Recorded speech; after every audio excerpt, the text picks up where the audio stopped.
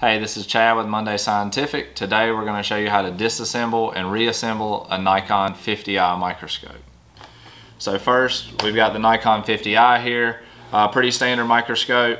We're going to take the head off first. So on this one, you have a thumb screw or a knurled screw right here. Hold the head and back that off and the head will come off. The rest of the scope, you're going to need a pack of Allen wrenches. You can get them at a local hardware store. If the tool is not built into the microscope, this one is. So we're going to go ahead and use the Nikon tool. The next part, we have a nose piece here. The Nikon nose piece is a little tricky on this side here. So if you're in front of the unit, it's going to be on your right side. There's a Allen wrench hole for the 2mm. You want to loosen that up and it's going to come out and drop down on the dovetail. So once you have that off, set it to the side. The stage, same wrench, it's going to go in this front hole here. Sometimes Nikon will have a knurled screw that you can use. Other times it's going to have the 2mm Allen wrench that's built in. That's going to come off. Then you're going to have your substage condenser. There's going to be several different kinds of condensers. This one's a flip out for the 1x through the 100x. You're going to take that off, and on this side of the microscope, I'm going to show you right there, is going to put the same wrench in there. It slides right out. You want to always check the microscope for a blue filter. This one does not have a blue filter on there because we're using a nanodyne LED. It's built into the scope. We retrofitted it so you could have a LED electronics in this old halogen scope. Same way, we're just going to do it backwards and put it back together.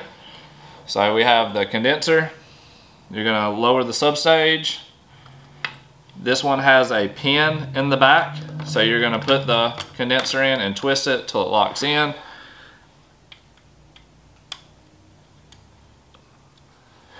Then we're going to go the stage next. You're going to put the stage on. Make sure you hold everything with both hands while you're tightening it.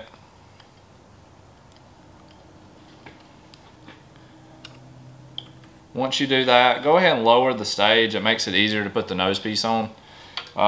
In this case, the Nikons have this groove here. You have to put the indent. I'll show you right quick. There's an indent. Can you zoom in on that wall?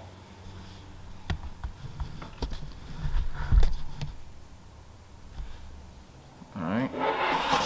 So you have that indentation. You want to start about middle of the way. It doesn't slide in all the way. It'll get caught and jammed, and it can get jammed. It's kind of a pain. So you want to go halfway in and then go up and then slide it back. And once it's locked in, you'll notice that the front of the nose piece is flush with the dovetail. Then you lock that in with the same 2mm Allen screw. And once that's locked in, put the head on last. The flange goes on this dovetail flange. And lock it in. If you got any other questions about Olympus, Nikon, any other microscopes, please give us a call or visit us at our website, mundaymicroscope.com, or you can call us at 919-775-5596. Thank you.